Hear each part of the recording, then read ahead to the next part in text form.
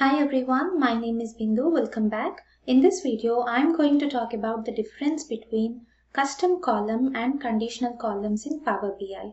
This is also a very frequently asked interview question. First, we'll see how to answer it properly and then we'll see how to do it in Power BI. Let's get started. The difference between custom column and conditional column. Both these custom column and conditional columns are created by us to achieve something in Power BI. We create custom columns when we have to do some calculations. Let's say you have to add some values that are there. You have to add some columns that are there in the data set. You create a custom column. When you have to subtract something, you want to multiply something, all these calculations. When you have to do something related to calculations, addition, subtractions, multiplications, divisions, all these calculations, you have to create a custom column. Whereas conditional column, as the name says, if you have to apply a condition to certain columns in your data set, then you use conditional column. Then you create a conditional column. Let's say you're comparing values in your data set. You're comparing two columns. If these two columns are equal, then the result is equal. If these two columns are not equal, then the result is not equal. If you have to use these conditions anywhere, then you consider creating a conditional column. If you want to give some examples about these conditional and custom columns, so for custom column, let's say in a data set you have date of birth of an employee and you want to calculate the age of the employee. So to calculate the age, you do some calculation there. You subtract the number of years from between today and the birthday, and then you get the age of the employee, right? So that is a calculation. So you use a custom column here. Whereas the example for conditional column, you have a sales data set and you have orders from different countries.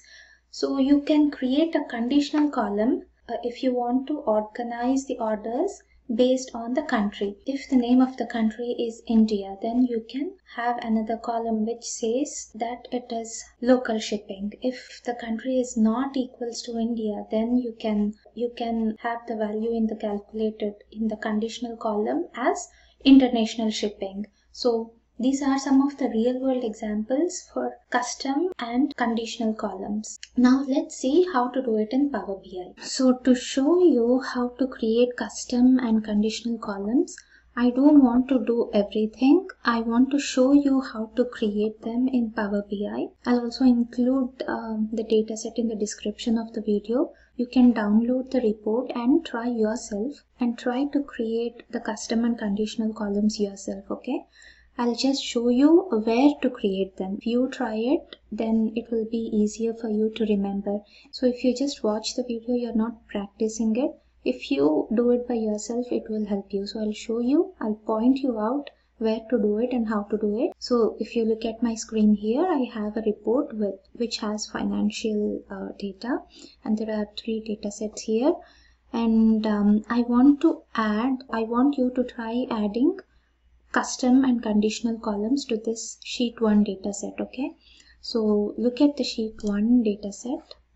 So if you go to the table view here, sheet 1 data set, and these are all the columns that are there in this sheet 1 data set. To create the custom column or conditional column, you click on the 3 dots here by the data set where you want to add the columns. You click on these 3 dots, go to edit query, and Power Query opens up there. And here, after the Power Query opens up, you see the add column tab, right? You click on the add column tab here. So if you want to add a custom column, go to add column here and click on the custom column. And this is where you create your custom column, okay? And if you want to create a conditional column, click on the conditional column here. And this way you can give your condition and create your conditional column. It's not that simple to create custom and conditional columns. I'm not doing it myself here because I want you to learn it. If you didn't know how to write the Power Query, try to Google it and get a solution for it. That way you'll learn it. If I just tell you how to do something, you'll only learn that. But if you try it yourself, you'll learn many other things. So I want you to learn it. So this is where you go to create your custom column and conditional column. Just try it out. Try to create custom and conditional column. Write the query for yourself. If you don't get it, try asking Google. Google has answer for everything. So that's it for today. Keep learning.